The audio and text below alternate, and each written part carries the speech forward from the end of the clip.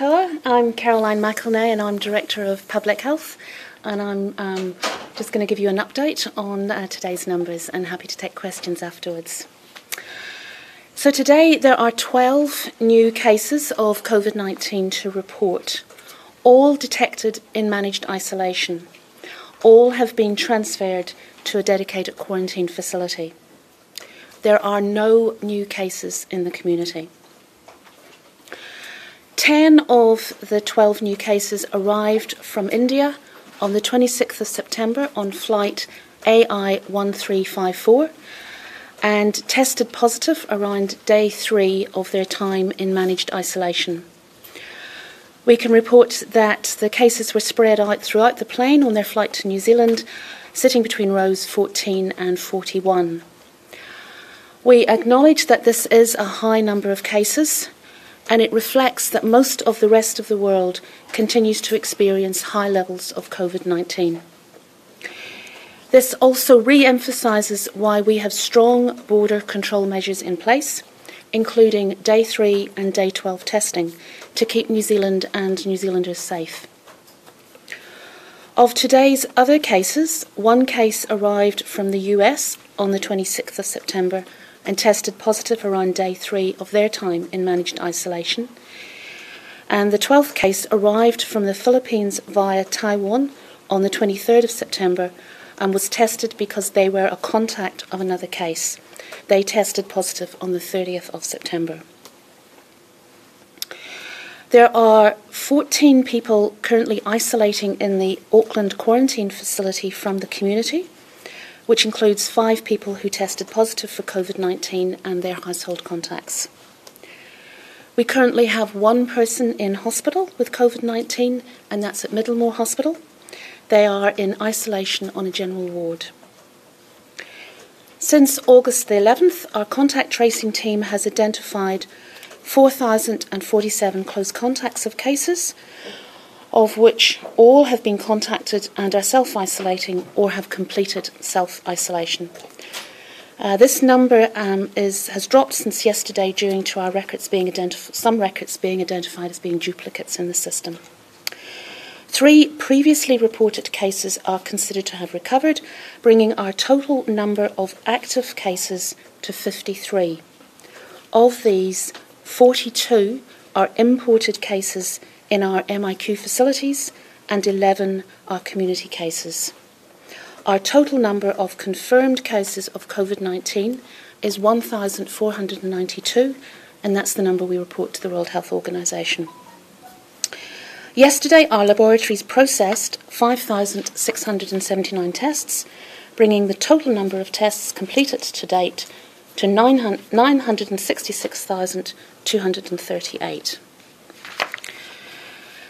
And the COVID tracer, there are now over 2 million users registered, 2,287,700 registered on the COVID tracer, and the app has recorded a total of over 80 million poster scans, and users have created 3,475,327 manual diary entries in the New Zealand COVID tracer. And just before I finish up and open for questions, I want to remind everyone enjoying a break for the school holidays of the importance of staying vigilant to stop any spread of COVID-19. Please don't let your guard down, and remember, if you become unwell while on holiday, call Healthline, your GP or a nurse practitioner who can advise you whether you should be tested. If you're advised to get a test, please do so. And don't wait until you get home to get tested. Please continue to sign into places using the NZ COVID Tracer app or keep a record of where you've been. This is especially important when on holiday because you may not remember all the locations that you've visited. And lastly, continue to maintain good hygiene practices, including washing and drying your hands, or use hand sanitizer if you're unable to wash your hands. Thank you. Obviously, you said that the 12 cases is a bit higher than what we've been seeing recently. What's your message to people who might be a bit worried about hearing about that number of cases in one day, even if it's in managed isolation? It is a higher number, but it reflects that if we get flights coming from countries where there is a higher likelihood of disease, then that's what our systems are set up to detect and manage. It is a business as usual process for us. The numbers do vary. You'll have seen that over the course of the weeks. Numbers do vary. This just reflects that we've had flights who've come in from countries where there's a higher level of disease. So I'd reassure the public that that's what our border control systems are designed to do. They're designed to test, to have people in isolation and to manage those individuals. Do you know what proportion of people who have caught the disease coming into New Zealand are of Indian, came from India? Do you know, roughly, since the latest outbreak? I haven't got those figures with me today, but we are looking at pulling together data to assist with our assessment of high-risk countries. And we're also looking at pulling together the data on recent flights so that we can see how that matches up with the level of risk in those countries. Because isn't it the case that many of those charter flights that they have already supposed to have been tested and found negative before they get onto the plane? Is that standard practice for those flights? Specifically from India? From India, I'm not aware that they're necessarily doing testing before boarding. They are checking to make sure that people aren't symptomatic. But there are a number of countries across the world that are themselves looking at doing testing before people board flights. And where are those people in quarantine again? Sorry? Now that they've been detected as cases, they'll all be moved to Jet Park. And you're pretty confident that the transfer process between the airport and the quarantine facilities is secure? Yes. I mean, this is where we have to take universal precautions at all times. Our assumption is for anybody coming in to New Zealand is that they may possibly have been exposed to COVID. They may be already infectious or they may be incubating. So every step of our process is designed to make sure that people are managed from when they get off that plane to being transferred to their initial isolation facility, and then while they're in that facility, when they're tested at day 3, if they're positive, then the transfer, that all has to be tightly managed, transferred to Jet Park. But of course we can't let our guard down after that because individuals may still be incubating disease, they may be infectious, which is why we then hold people in isolation for the full 14 days, do another test at day 12, and it's only at that point that we can then be certain that they're COVID-free, and then they're released after that. And would that show whether they were more likely to have caught it on the plane rather than perhaps all coming from different households? We are doing genomic testing of all the cases that are coming into New Zealand, and the genomic testing is really useful at helping us work out a chain of transmission.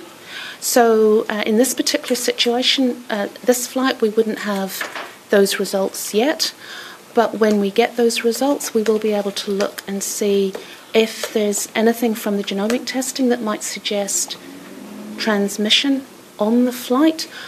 But our most likely theory would be these are individuals who were infected in India before they boarded the flight. When will you get that testing? We should get that in the next few days. The genomic testing is now a standard part of what happens after people test positive. Their samples are routinely sent through for genomic testing, and that takes a couple of days. Do you know when the last time this many people were found to have been tested positive in sort of one day? No, I don't. We can get that. We can get that information for you. We have had previous occasions when there's been flights who've come in with a number of cases. I'm also aware that because of the reporting of the results, they sometimes are reported on different days. That's just because of when they get reported. So this is probably the highest number just reported at once, but that's different to actually saying that was the highest number on a particular flight. But we can get you that information. Thank you. Do you know what the requirements are for the crew on that flight? Because I understand they don't currently necessarily have to isolate or be tested at the moment. So the flight of the crew on that particular flight's an Air India crew, so an international crew.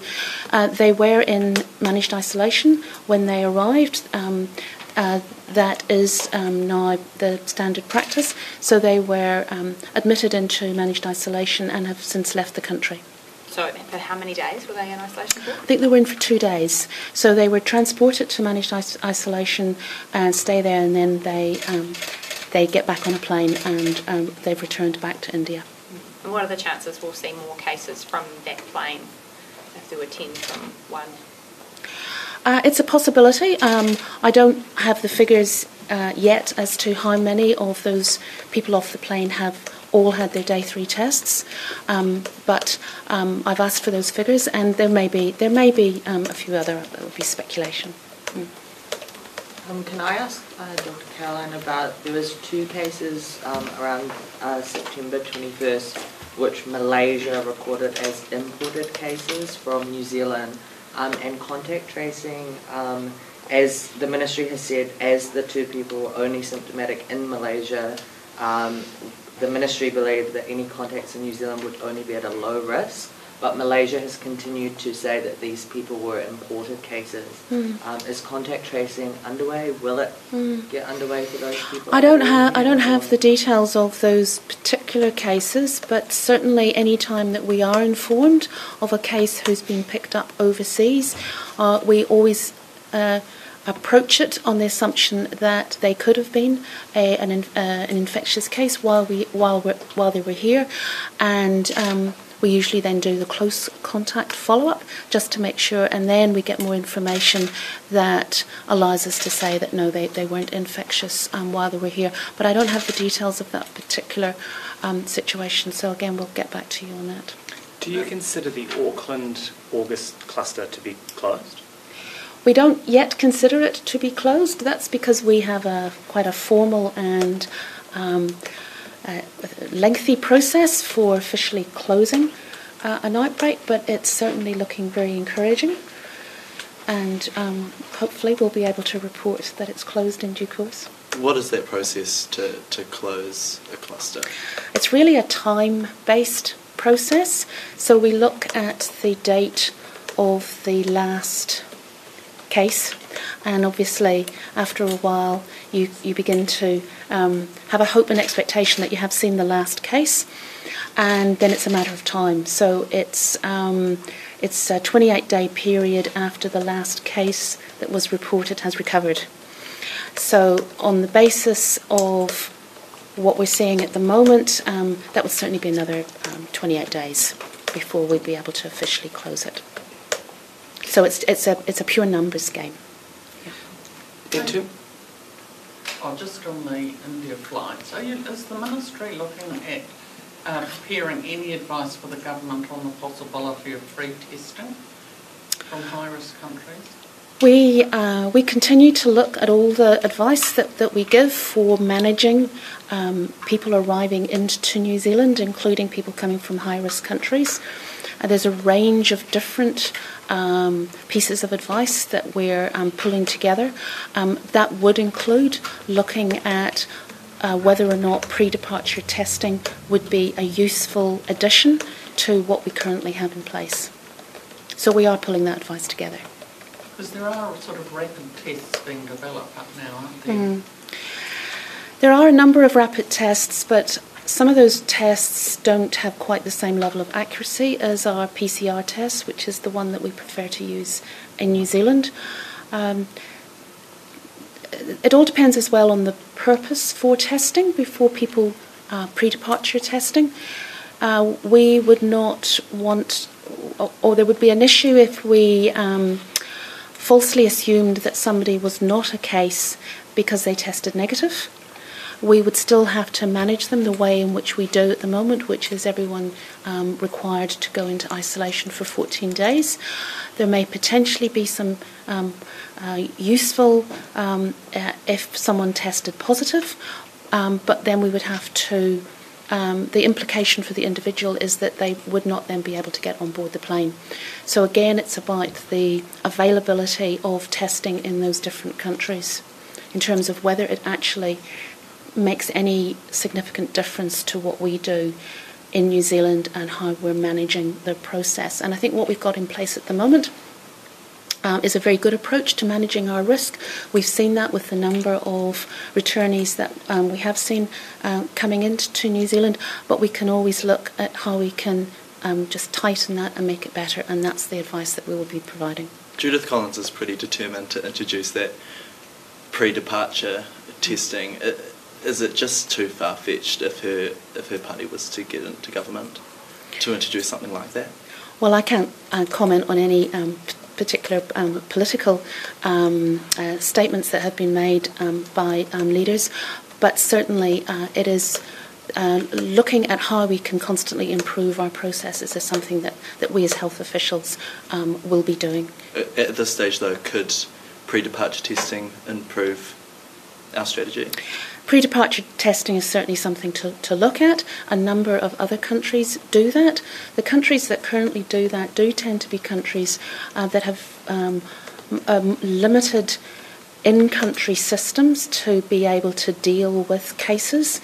I think New Zealand's demonstrated that we are able to deal with cases, so it certainly is something that some other countries are doing, so it's worth us looking at how that would add to what we're doing here in New Zealand. Are the conditions therefore going to move to level 1, and if that move is made, are going to be any changes to the settings around the rooms in terms of gathering sizes? I can't make any comment on that. That will be an announcement that the Prime Minister makes. Is one of today's cases, Dr. Caroline, a baby under the age of 1? I'm not able to comment. I'm not able to comment on individual cases. I do have those details, but I can't make any comment at this point. Yeah. Is the ministry coming up with like a specific action plan for if there's an outbreak over the summer months, if there's less compliance in terms of staying at home, like what we've seen overseas? The ministry, along with the All of Government group that has been managing the response to COVID, we are constantly reviewing our plans for any outbreak, any resurgence, a range of different scenarios. That's very active work that's underway at the moment and will continue. And certainly, looking as we move into the summer months, what that would mean and what some of the challenges might be is something that we do have to consider. How is the Bluetooth card test going at the moment, and is it coming to an end of its trial? Has it been successful? Can you tell us any updates? I'm sorry, I don't have information on that, but again, our comms team can come back to you with specifics on that. I've got a couple more questions. For the babies that are under the age of 1 or kind of in that kind of demographic, how are they tested, and are they tested? In general, they're not always tested, and nor do they necessarily need to be tested. I mean, the primary purpose for testing in a facility, if that's your question, is whether someone moves from isolation to quarantine. And actually, it doesn't really make a lot of difference because they're still required to be in a facility for the 14-day period.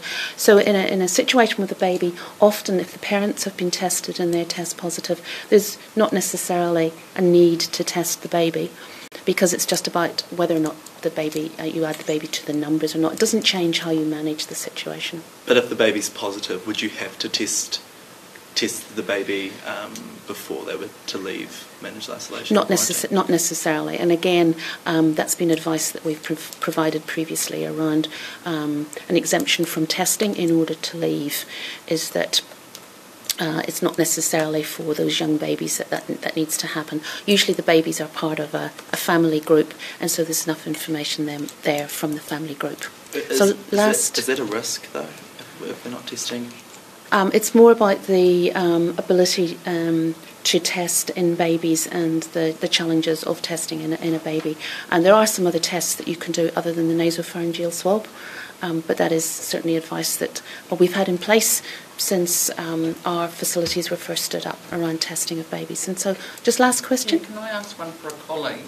Are you aware of sophisticated new modelling being developed by Te Pūnaha Matatini, and do you think it will likely improve our management of future outbreaks?